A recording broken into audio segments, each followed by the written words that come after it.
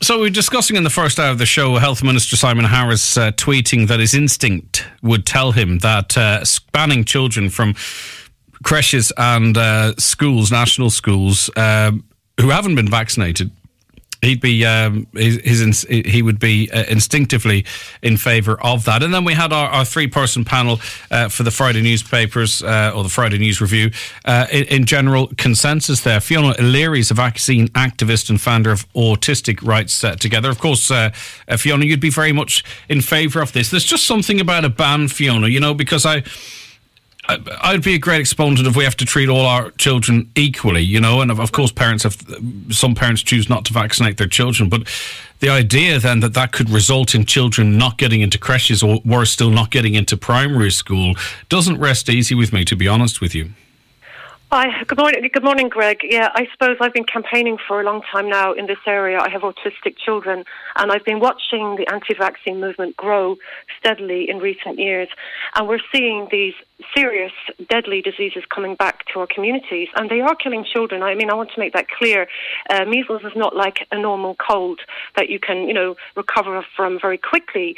Many children end up being disabled from the disease. They can go blind, and some babies mostly sadly die. And there are recorded deaths across Europe from last year. So, measles and mumps are serious diseases. And what I really believe at this point is we have a very good programme here in Ireland trying to advise parents to do the right thing. And our uptake is not too bad, but we're seeing it drop continuously. There's a steady decline, and I think that we need to take measures to introduce mandatory vaccination. I mean, the decline is much greater in Donegal than other areas, but what we do have... It's bad in Cork too. I mean, I live in West Cork. We're 88%. What are you at?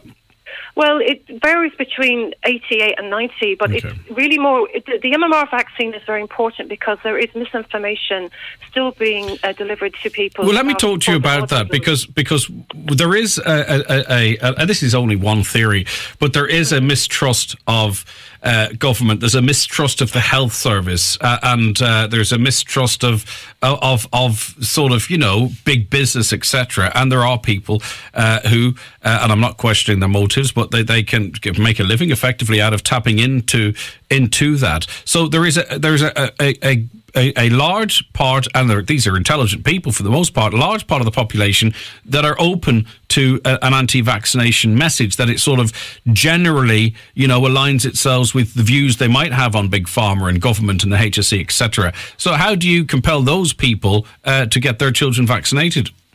I don't think you can. I mean, this is what I was saying earlier to somebody, that it's almost like these people believe in conspiracy theories, that they're in a cult of sorts. And these same people, this is very important, use bogus medications on their children. They also believe that, for example, they can cure their children, their autistic children, with MMS bleach, a product that I've been fighting to get banned in Ireland, which we have done in recent years. So the anti-vaccine movement isn't just about vaccines. They are anti-government, they are chemtrails in the sky, they're conspiracy theorists in many regards.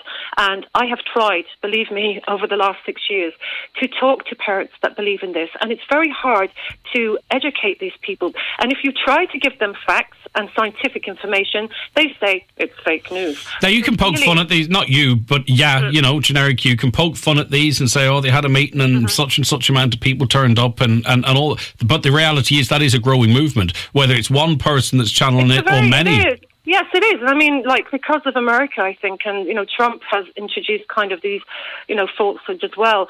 We're seeing politicians, sadly, engaging in this falsehood, especially about MMR. And even there's people running as we speak. There's parties here in Ireland forming.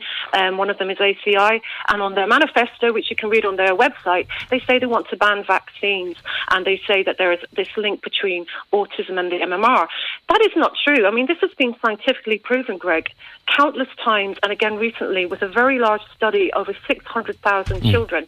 So it's not a belief of mine, just to clarify. These are the facts. Okay. And these parents are listening to quacks and conspiracy theorists. They're listening to... And they're also listening to their own experiences, Fiona. Stay there, Pat. Are you... you've been through the mill. Just for clarity, would you be pro or anti-vaccination at this point in your life, Pat? Good morning, Greg.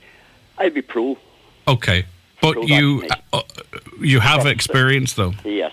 Saying that, getting your child the MMR vaccination is no guarantee that they're not going to take the measles or the mumps.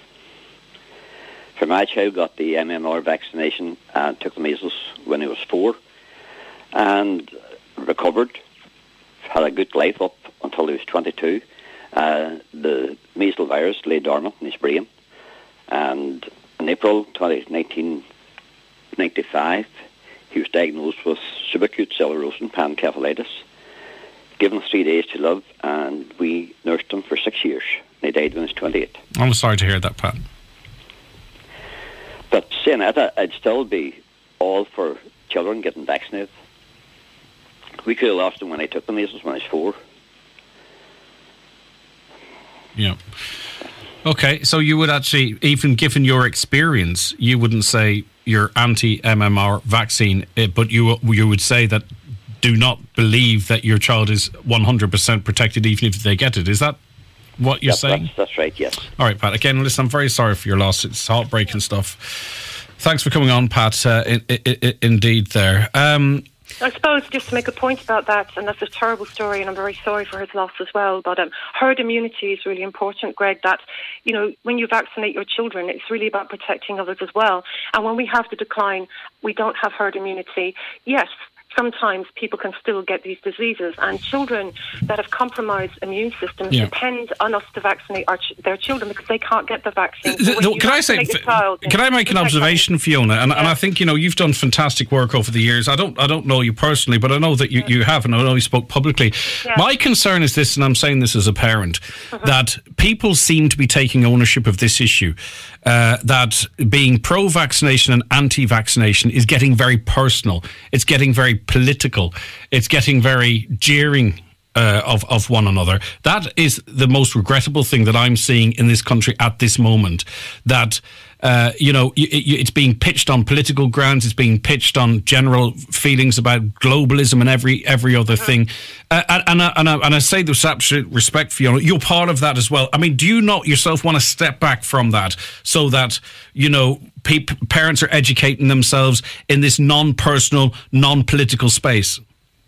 Well, firstly, my experience with the anti-vaccine movement has been one of horror. You know, they are very personal. They dox you, they target you. I've had death threats from people that are linked to this movement.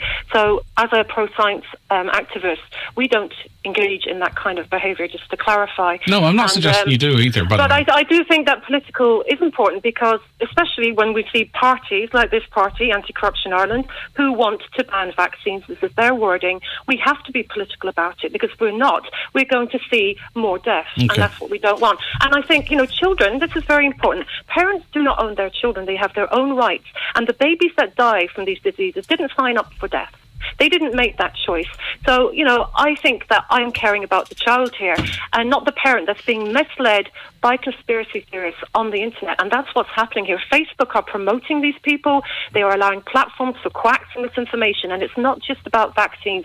Some of these parents are giving dangerous products to their children. And to me, that is a form of endangerment. Okay, I'll take your point. Listen, I just wanted to ask the question to get it out there, because people feel that, you know, that there's just two pitches, and you know, then there's a lot of us in the middle, and neither tend to feel like they're speaking to us or for us either as well. Do you get where I'm coming from? But how do we, I mean, what would you I don't know. As an alternative? Because, like, I don't know. To me, like, I've said before, we have tried to engage, I suppose, with this movement, and they don't want to know. They don't trust what we're saying. Okay. They don't trust the specialists in this area. So what do you do when someone is in that conspiracy bubble, Greg? You have to think of the child, and that's what we're doing here. And that's the answer to the question, Fiona, and I appreciate you coming on. All right, then. All right, Fiona, thank you. That's Fiona O'Leary there, vaccine activist and founder of Autistic Rights Together.